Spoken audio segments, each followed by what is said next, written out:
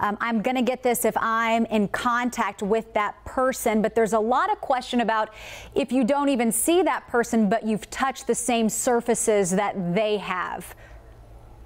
Absolutely. And that's what's, that's why the importance of social distancing can't be emphasized enough, because you're absolutely right. We know that the virus lives on surfaces anywhere from hours to, depending upon the surface, up to days. And so it may not even be someone that you've had direct contact with, but if you touch the same doorknob that they've touched after they sneezed into their hand and passed their respiratory droplets onto that surface, and you come behind them within, minutes to hours, or in some cases days even, there's a possibility that that virus can still be present on that surface. And so, yes, we should just be exercising the most prudent actions.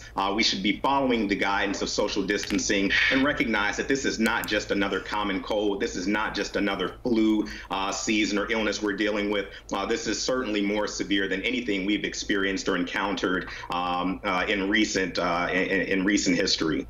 All right, Doctors Rob and Carla Robinson, thank you so much for answering our viewer questions. We really appreciate it. Thanks for having us.